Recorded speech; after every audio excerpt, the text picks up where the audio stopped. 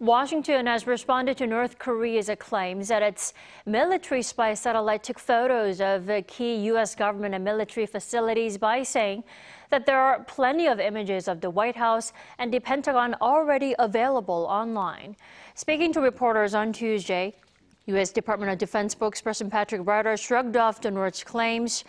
Earlier this week, Pyongyang said its spy satellite had taken images of facilities in Virginia, including Norfolk Naval Station and Newport News Shipyard. However, experts say they're skeptical of the quality of the images, as the regime has not yet released the photos. Ryder also reiterated the U.S. ironclad defense commitment to South Korea after Pyongyang began reinstalling guard posts and heavy weapons along the demilitarized zone.